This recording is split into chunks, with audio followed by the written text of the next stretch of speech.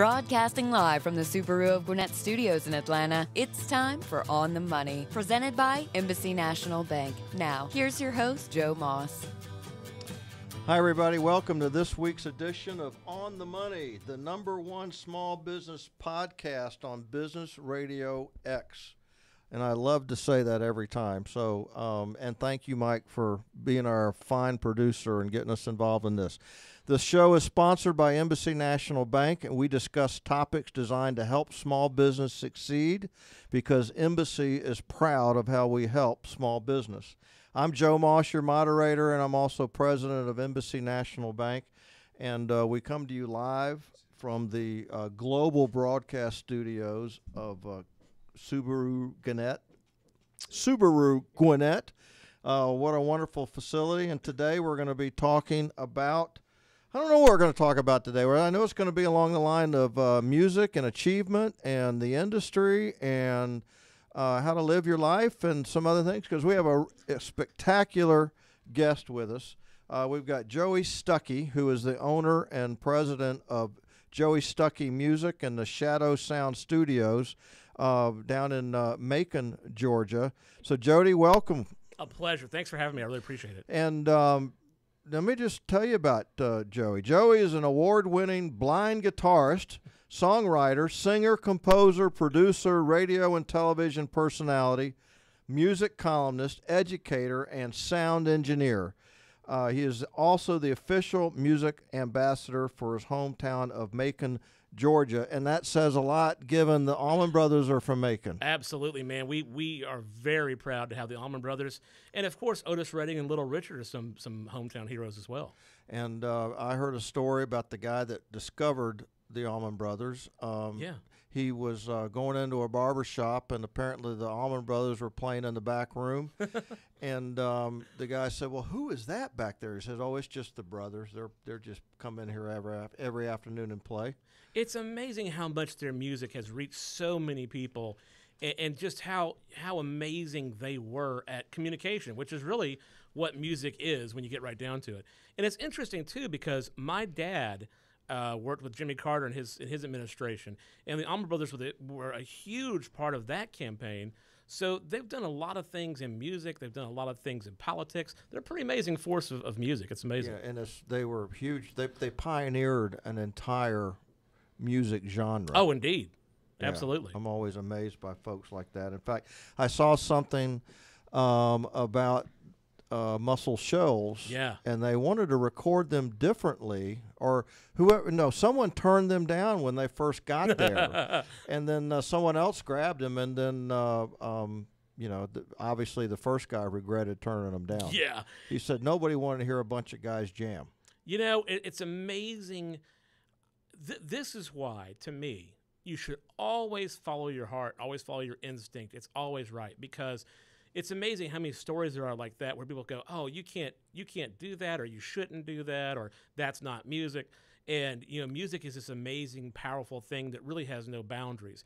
And there's a similar story of when the Beatles were recording Abbey Road, they had everything was very precise, and you had to have the kick drum mic exactly so far back from the kick drum, and all these different things. And the Beatles were not happy with one of the recordings they were getting, and so one of the sort of second engineers who wasn't famous yet just went in there and took the kick drum mic and shoved it in the kick drum, and now that's how we do it. Well, so it's amazing. I just talking to you, it's just absolutely amazing. Let me add that he plays a lot of different styles. Oh, yeah.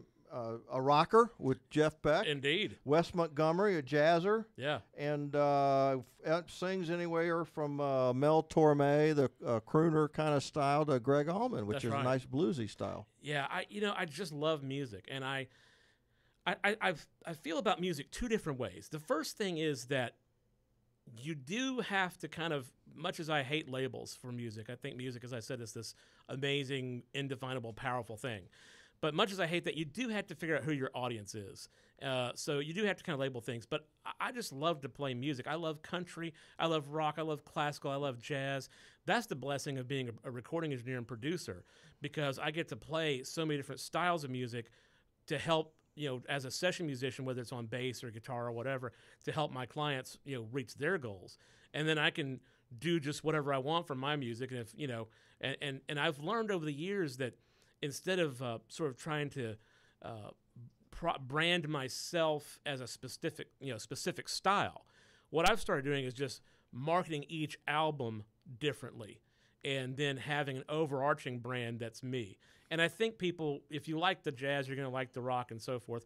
It's kind of like, Harry Connick Jr. has his funky band, he has his electric band, he has his show band. Yeah, and he's got his big brass band, that's real New Orleans.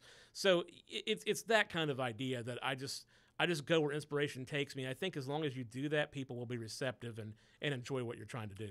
Well, I want to, this show is about helping small business, and, yes. And we need to cover a little bit of that up front. But absolutely. I did write down two things that you've already said that a small business entrepreneur or owner should take to heart in, and that is follow your passion. Yes. In other words, if you think you're on the right path, don't let the negativity push you off of that into something that you're not comfortable with. Right. Stick to what you're comfortable with and what you're sure of. And the other thing is you mentioned know your audience. Yes. It's just like know your customer. You got to know who you're going to be marketing to, what their needs are, what their wants are. And as you mentioned, even though you have a certain style that you like, you don't mind trying to adapt reasonably to another audience style. Right. I mean, the thing about that is, you're absolutely correct. And it applies to business in general. But I think you should be flexible. There's a wonderful military saying that says, no great plan withstands contact with the enemy. And I've taken that sort of mantra and I use it in my business because just because I have a good plan that makes sense and sounds like it's good and, I run the numbers, everything looks good, by the time we actually interact with people who are dynamic and not static and who change, we're constantly evolving socially and business and all these sort of things. Sometimes just because a good plan doesn't work doesn't mean you're doing the wrong thing. You just need to be flexible and be able to try and do something different. So that's kind of with me. If I'm working for a client that needs country music, then I'll give them country. Sure. And one of the things I'd like to mention, Joe, that I think is really important to the business owners out there listening, is this whole thing. I have two degrees that I went for when I was in college. One was music composition, the other was marketing, and the marketing degree has served me really well in being able to do music full time because I've figured out ways to generate income. And one of the things I like to talk about is no matter what kind of business you are and no matter what kind of budget you have, audio branding is an amazing tool. Lots of companies do it these days. Like everybody knows the classic NBC thing, right? Dum, right. dum, dum. Yeah. Same thing with McDonald's, ba, ba, ba, ba, ba, right? That's that little thing, that McDonald's thing, So everybody, or for us golf fans, the PGA Tour has its own brand. Yeah, absolutely. NFL has its own. It does. And that's what that has some. NFL has some great music, right? And Carrie Underwood, what a singer! She does some great music for that show, and of course Fox Sports in general has their own theme song. It's a great tool to use, and one of the things I'm real passionate about is just audio in general. As a blind person, that's my bailiwick, and I love the idea of imparting information with people in a multimedia format. So if you're a small business owner, thinking about music, thinking about voiceovers in conjunction with your website is a pretty good idea. There's a lot of cool ways to impart information. You can do multimedia platforms, video, audio, text. It's really, it's pretty good stuff.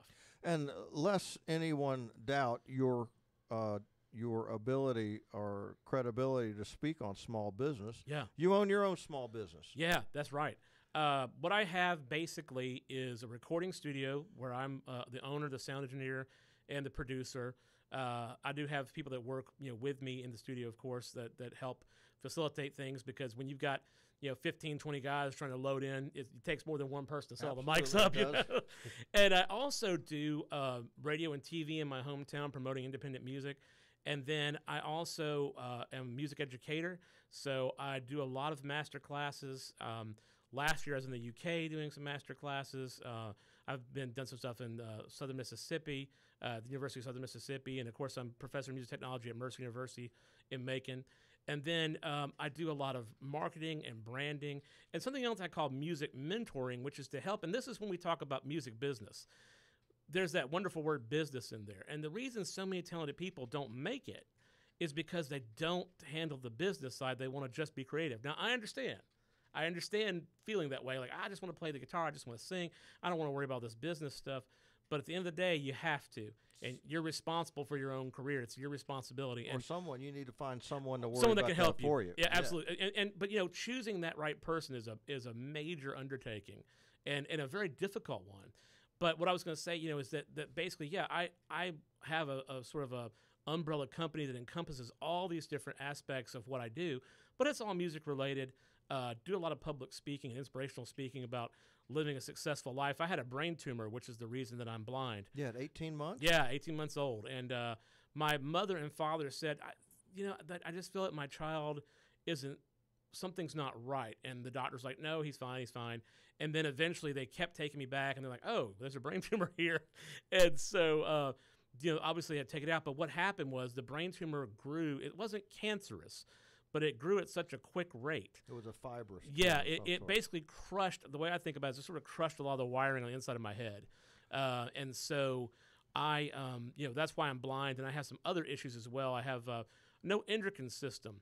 So, for example, if I get stressed or tired or whatever, my body, there's no biofeedback.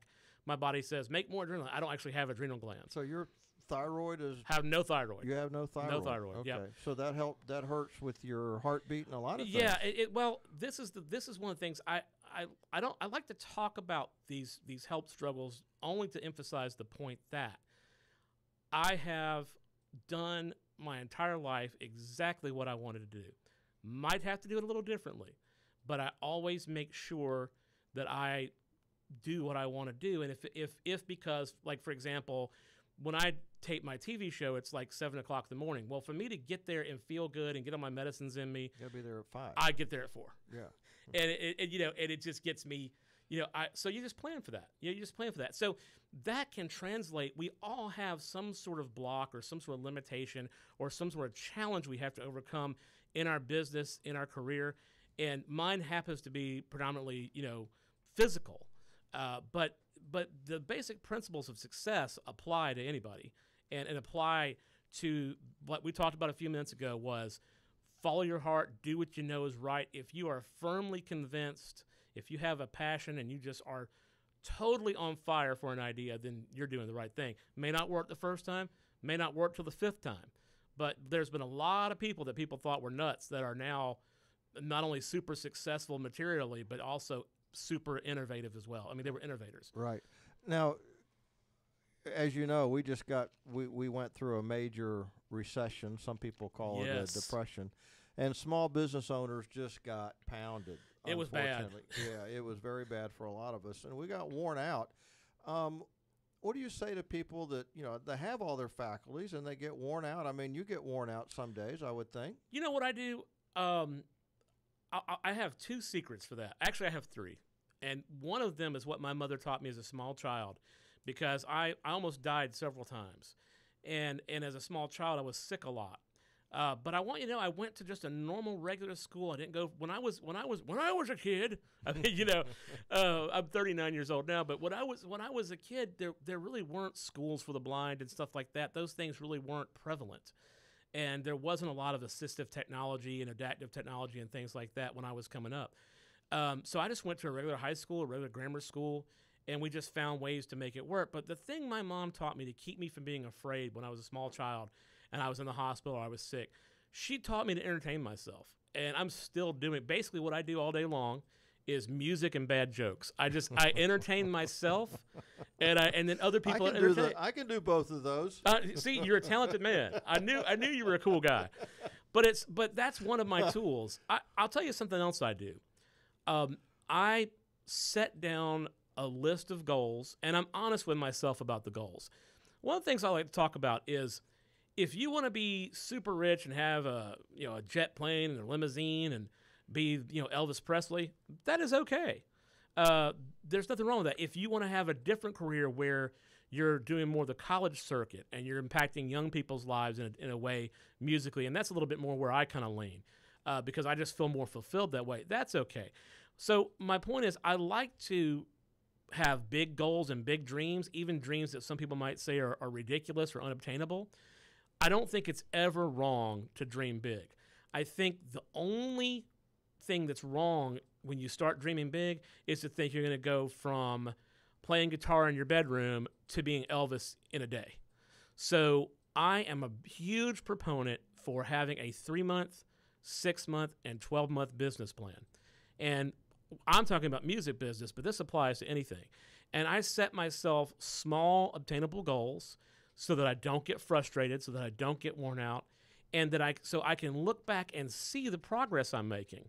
And now, do you that's record your progress? Oh, yes. Okay. Yes, absolutely. I have I learned to touch type when I was 7 years old, but I have a screen reader that reads back my information. So I have Word documents full of lists and goals and tasks, and I'm very analytical and very task-oriented.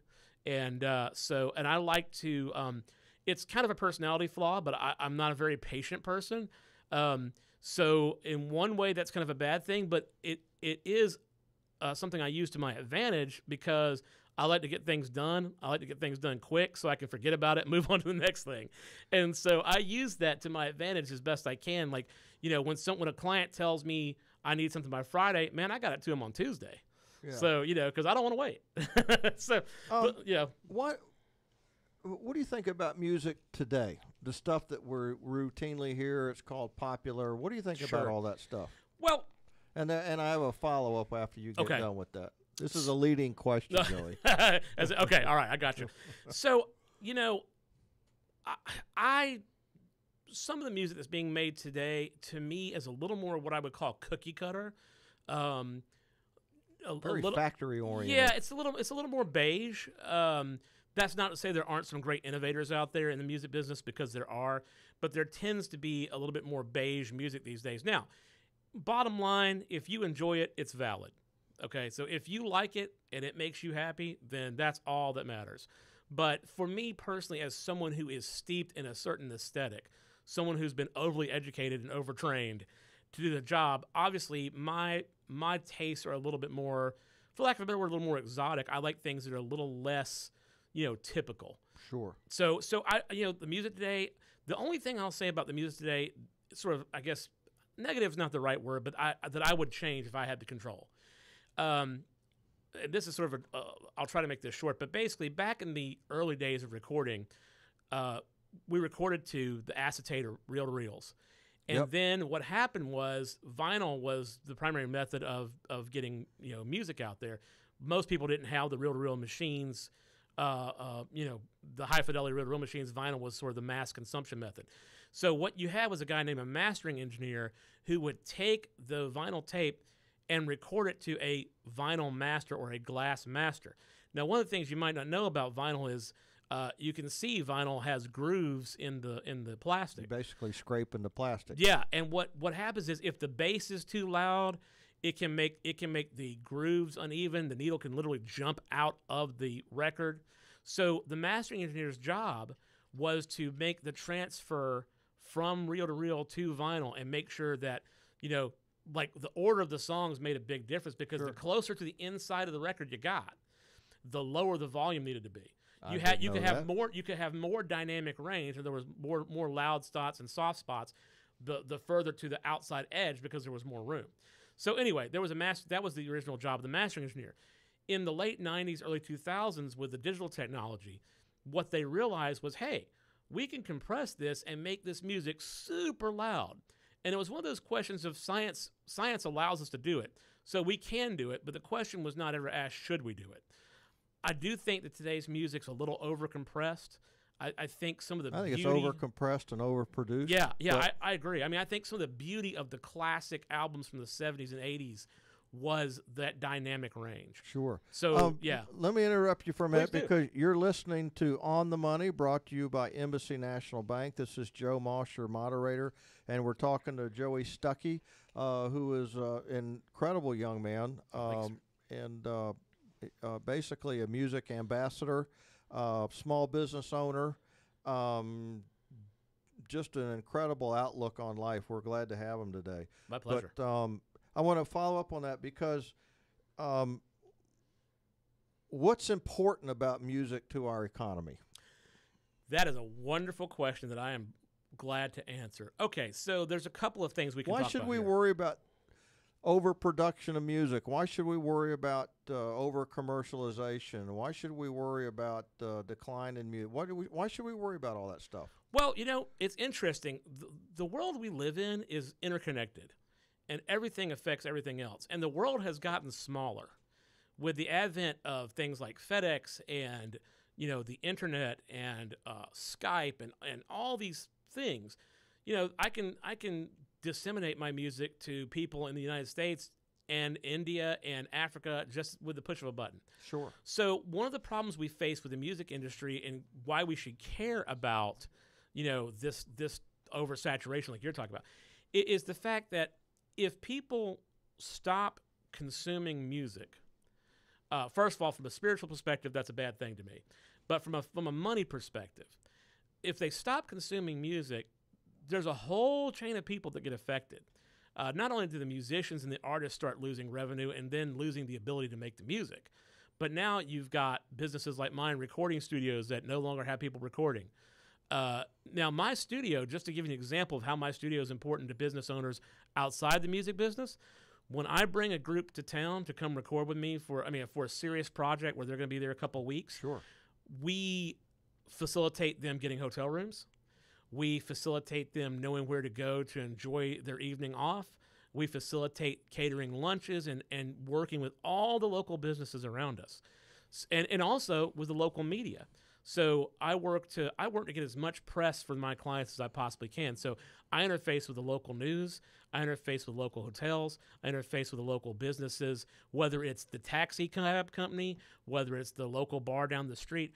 All those people are affected by me bringing people into my studio. And so let me talk about that because there are a lot of folks out there that think, well, we should just get music for free. Right. What's wrong with stealing this track from my good friend? What's wrong with all that? And if you just take what you said, no one would be willing to record music, right? If no one ever made any money on music. Well, the thing is, there is this strange perception that art should be free, and that it's a hobby, it's not a real career. And that's something we fight a lot as musicians or visual artists, painters, sculptors.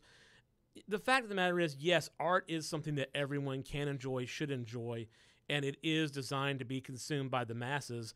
But if you want the artists you love to keep making the art you love, they got to get paid for that because they got to eat. Got to get something. They got to eat, man. In a real small example, back in 1999, I did a CD of a lot of my music, and a lot of people listened to it. I think I sold 30 copies. Hey, not bad. And that's what people say, man, that's a good number. Yeah. But I spent $10,000 putting it together. Easily. And then another $2,000 for the artwork because it was something I wanted to do. And then a lot of people heard the music. A lot of people. A lot. When are you going to do this again? When are you going to do this again? I said, well, I can't because I can't afford to.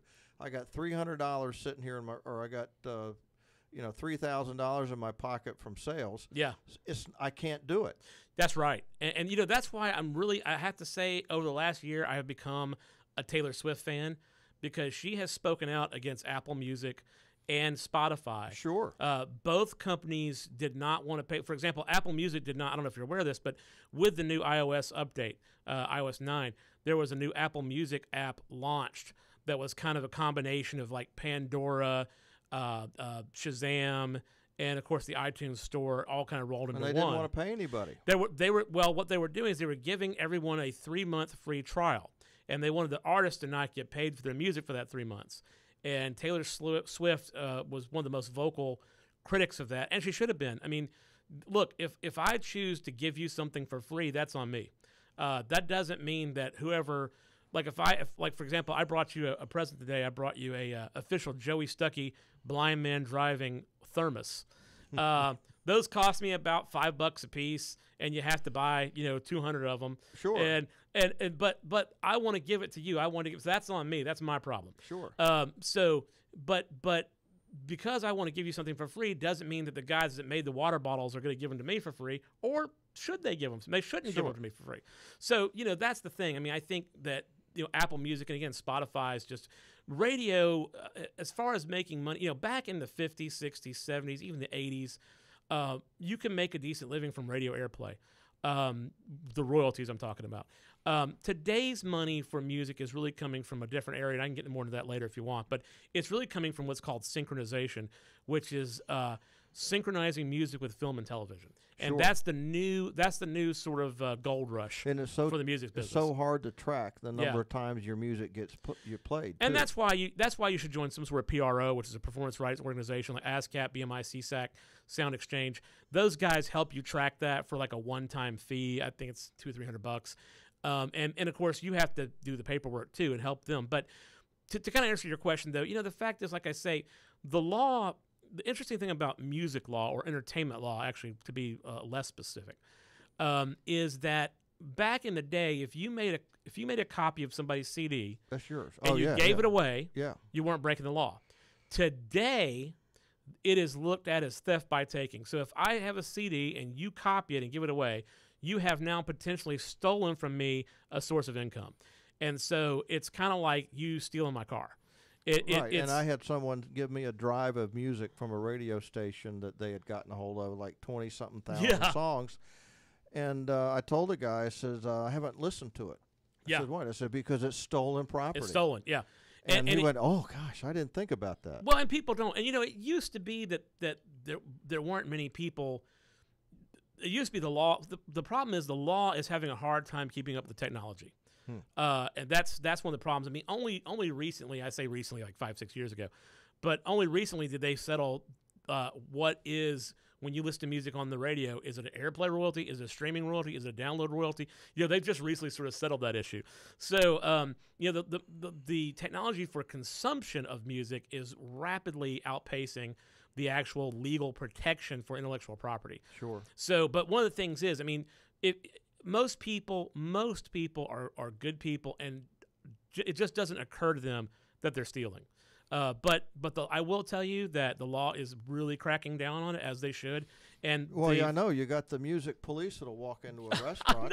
Oh yeah, and say, show me your license. Well, that's right. If you're a small business owner that plays music in a public space, they can hit you hard. Technically speaking, you're supposed to have a blanket license to do that. Right. And if you're a music performer and you go play at a restaurant or a bar or a venue that supports live music, theoretically they're supposed to have a blanket license to allow you to do that. They're supposed to have it, right? Yeah. So it's funny because so many people don't. The gym I belong to went to totally syndicated music because of that reason. Trainers were coming in and playing their own iPods. Yes. And I think they got busted. Yeah, and it will happen. And there's actually a large, there are 5 major record labels now. They all kind of gobble each other up over time. Sure. But there are 5 major record labels now, and they actually have a lobbying group that they give millions of dollars to called RIA. And RIA actually lobbies the U.S. government pretty hard. And they are really cracking down on this stuff. And right. I don't blame them.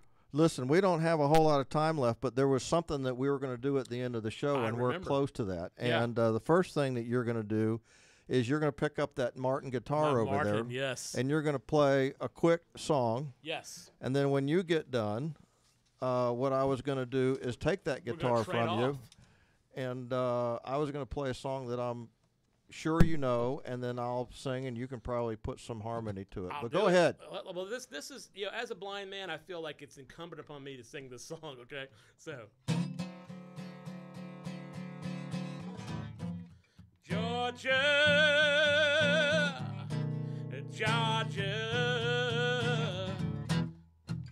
the whole day through, yeah, just an old sweet song keeps Georgia on my mind.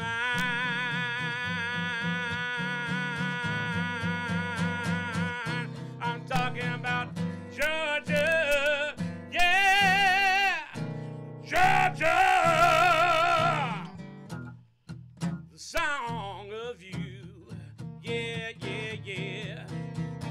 as sweet and clear as moonlight through the pine.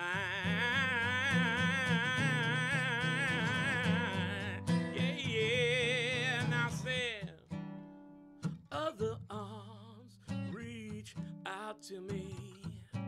Oh, and other eyes smile tenderly. Yeah, and still in a peaceful dreams I see the road lead back to you. Oh, Georgia, Georgia, no peace I find, just an old sweet song, this Georgia on my mind. Yeah, yeah, yeah, yeah, yeah. Wow. Thank you, sir. My pleasure. Oh, no, my turn, right? Yeah, your Okay, turn now. Okay. You want to pick or you want to? I just used my little finger. Okay, all right. All right, you want an original or what do you want? I want an original, man. Okay. All you baseball fans out there. Ooh, I'm a baseball fan. This is a song that I wrote about the Braves years ago when they kept losing in the playoffs. But you love them whether they win or lose, right? Yeah. Okay. It's called Lord, I'm Stranded.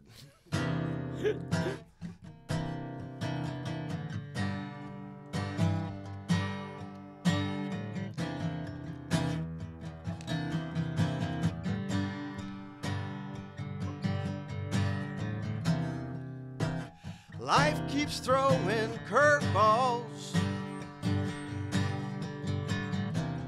breaking sliders at my feet, running fastballs in on my cold hands. Can't get a pitch, can't seem to start a streak. I love it. Lord, I just feel stranded. I'm stranded at your feet. Can't buy a hit with just one pitch. I can turn this thing around. I got 2 outs, Lord, please let me take one deep. I got 2 out, Lord, please let me take one deep. I got 2 outs, Lord, please let me take one deep. Awesome. I love it. I love it. And why is it that as soon as we trade somebody, they start like going crazy good? I mean, Jason Hayward is just doing amazing stuff for the Cardinals now, right? Oh, I mean, and but don't forget Brian McCann. oh, I know. He's always been one of my heroes. Yeah, but they're gonna have to be paying him what, $4 million a year at some point. You know, it's a good gig if you can get it. Well, I don't mind any of those guys going to a big money town because they were told don't expect the big money with the Braves. You know, the only thing is for me, I was never a baseball fan because as a blind person, no one really ever explained it to me. And then I got married, and my wife is a huge baseball fan, and I have become just a devotee. And Now, do you listen? I tell you what, Yes. stay on that. But I love listening to baseball on the radio. Yes, it's awesome. And it's, you know what, it's perfect for blind people. I mean, it's perfect for everybody, but I'm just saying it's so easy for me to follow. Now, football's a little harder for me to follow because by the time I figure out like what's happened, like 10 more things have happened. But baseball moves at the perfect pace for me. And That's because it was a radio game back in the day. Exactly. And I love it. And my wife has so many wonderful memories with her father who's passed on with baseball. It's just a real spiritual thing for us. But I adore it. And if I could see, I would be totally So you grew out up there with pitching. Skip Carey I would. and Don Sutton. I want to listen. You know, I want to meet those guys. You know, Joe and Chip are just like the coolest people ever. And I would love one day to meet them, shake their hand, and say thank you for making this so much fun. I remember one time Don Sutton was in the booth with Skip. Amazing commentators. And they only let it happen a couple of times. It got a little out of hand. So, and then after that, I didn't hear that anymore. And Yeah. I saw Sutton my wife did some work for him, and I saw Sutton, who was a really nice fella. And I Seems asked like him, a nice guy. so why don't you get in the booth with Skip anymore? And he said, Joe, they don't let me.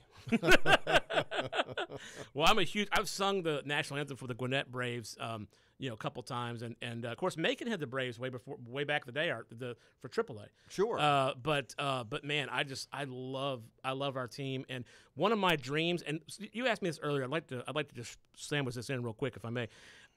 You asked me earlier, how do I keep from getting exhausted or feel like I can't accomplish anything or feel run down? I set little fun treats for myself, and one of my silly dreams that I want is I want to go experience a Major League Baseball game in every park in North America. There you go. So far, I've made it to 3. Wow. So have you been to Wrigley Field? No, I so want to. I've been to Turner Field, of course. I've been to Chase Field, which is in Phoenix, Arizona. I was on tour there. Okay. And then I've also been to McCovey Cove up there, AT&T Park. Wow. See the Giants. Oh, you yeah, okay. Yeah, I have some friends that live up in like my Monterey. My son took me to Wrigley Field. Well, that's a classic. I'm really I'm sort of bummed that I won't ever get to go to the original Yankee Stadium. I know. But I would love to I just think those ballparks have or Comiskey. so much. Yeah, well, right. I mean, these ballparks though have so much history and so much heart because they're about win or lose being graceful. And they're about keeping the dream alive that, hey, we're going to make it this year. We're going to make it this year. We're going to make, and that's it, man. If you can't apply that idea to small business, I don't know. I mean, that's something you got to have in your heart when you're doing anything. Well, we've only got about 4 minutes left. I want you to talk to the small business owner out there who feels a little overwhelmed, a little beat up. Margins are compressing. Yes, absolutely. Concerned about the direction of the economy, concerned about the direction of Washington. Yes. Say something to that person. Well, look, here's the thing. Don't give up. And just remember that, this world is fluid. There are going to be peaks and there are going to be troughs. And what you have to do is, I like to say, expect the best and plan for the worst. So, have that business acumen, be honest with yourself, be realistic about what's happening to you, look at what things are working, look at what things aren't working, and certainly use that knowledge that you've gained as a business owner to figure out, hey, I'm spending $5,000 putting advertisement in the newspaper. Clearly my audience is not reading that paper. Maybe I should shift it to radio. Maybe I should shift it to TV. Maybe I should do more internet broadcasting. Maybe I should be out doing more business fairs and networking. Maybe I should join more social organizations like the Chamber of Commerce or whatever. Sure. But I mean, you will find your niche.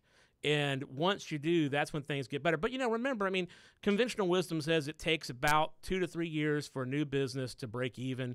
And then typically you start making money. And look at where you're spending your money and see where you can tighten your belt. I've had to. And, as a child, my parents had a lot of disposable income, and I just got used to, just sort of like being able to do whatever I wanted to do. Sure. When that 2008 sort of crash, for lack of a better word, came, I had to start. I was so used to having extra disposable income myself. I had to start really tightening my belt, and it was like, I can't buy the new microphone that I feel like I need. I can't bad feeling. It's annoying. I wasn't able to upgrade my studio, and I still haven't. Well, I know how you feel, but I just go for those things that I feel, okay, this would be nice to have. This is essential to have. You know what I did? I went back to the fact that what a friend, Ken Gregory, who runs the studio. He's great. Yeah, Ken produced my CD. By the way, he is fantastic. Yeah, he's a great man. Absolutely. And we've had him on the show before, as a matter of fact.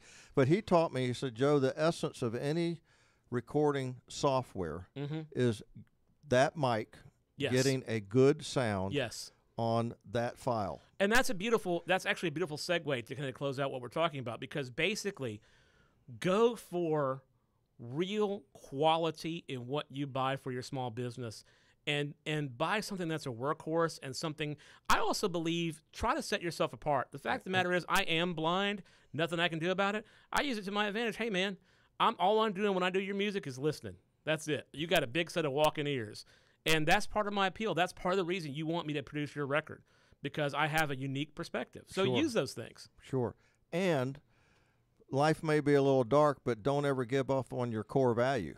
Exactly. I Yeah, mean, that's a real adapt, problem. but you need to really stick with your core You know, values. it's so true. You know, one of the things, and this translates to business as well. What This is makes you you? Well, that's exactly what I was going to say. This translates to business as well. But I feel like in today's music business, with the way we're interconnected through social media, people are caring more and more about the person behind the music. And they feel like they have the right to interact in that person's lives. Now, I'm not condoning cyber stalking, but what I'm saying is that, you know, being yourself and being your genuine person and letting that shine through your work is something that can really help you and build you a dedicated base of people to turn to that want your services, whether it's music or something else. And, you know, when my wife and I got married, we sat down and had a very honest discussion with each other about what our core values were and what we expected from one another. And don't be afraid to do that with your business team, with your business partners, with all those people. You'll have that honest discussion and say, look, this is what I believe. This is what I'm going to hold to.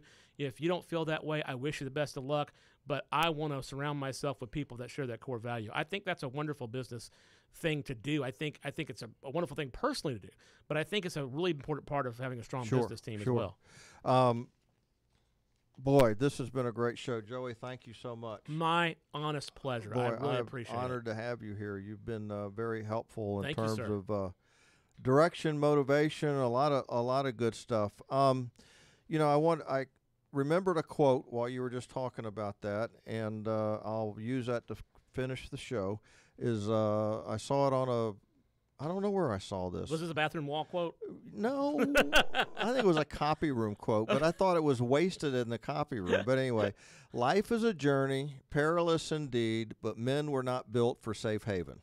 I love it. So, you know, the whole idea is life's a journey. It's going to be tough, but, you know, enjoy it. Enjoy the journey.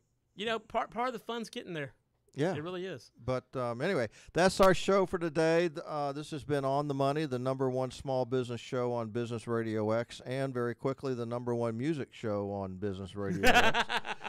We've really enjoyed having Joey Stuckey on. And, Joey, I want to really have you back. There's a lot of stuff we can talk about. I'm at your service anytime. Good. On the Money is presented by Embassy National Bank, and you can find us on Twitter at on_the_money and then the #1.